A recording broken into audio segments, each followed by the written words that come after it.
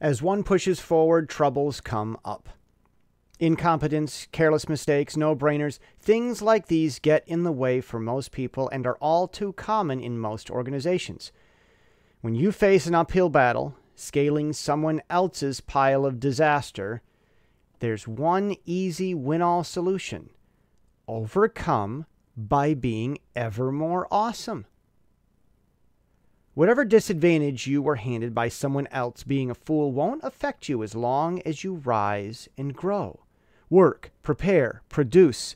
Those who manufacture problems for others will end up keeping them for themselves if you don't buy.